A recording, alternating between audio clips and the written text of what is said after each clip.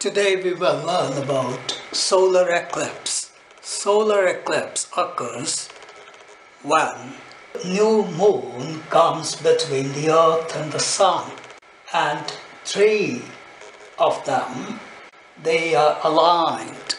Then the moon obstructs the light from the sun and casts a shadow on the earth. People in this shadow, which is also called total shadow or umbra, will see the sun dark, and thus the solar eclipse will happen. So solar eclipse occurs on the new moon day when the sun, the moon and the earth are aligned and moon casts a shadow on the earth. Now we will learn more about solar eclipse by ray diagram. In order to draw the ray diagram of solar eclipse, draw three circles. The first circle should be of diameter of 3 finger width, and the second one should be of 1 finger width, and the third one that of 2 finger width.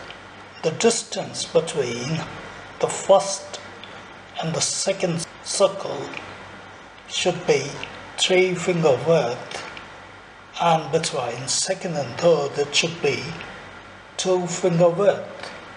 This biggest circle will represent the sun.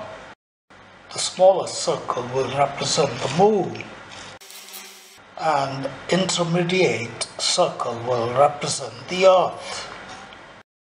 So let's see how the sun rays are coming and how they are being obstructed to cast the shadow. From the upper end of this biggest circle to the smallest circle, draw a line like this to represent a ray of light from the sun. Another one like this. Now also draw rays which go oblique. Draw arrowheads to show the path of rays coming from the sun. This portion will have the total shadow, and the light will be completely obstructed by the moon that is coming from the sun. This total shadow is called umbra.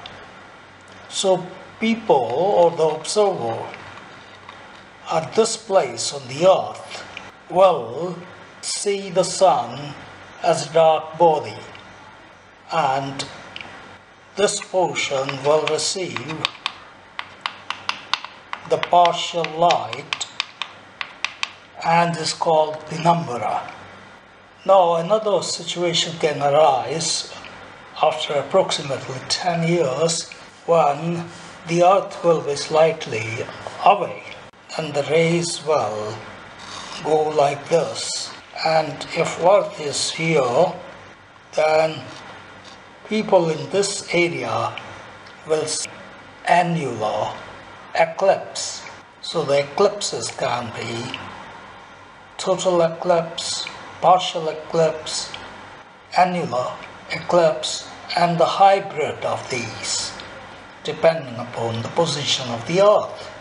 And solar eclipse occurs on new moon day, and when the sun, the moon and the earth, they are aligned perfectly. So this is the ray diagram, and you must practice to draw it, and if you will keep the proportions right of the diameters and the separation, then you will get reasonably good ray diagram of solar eclipse.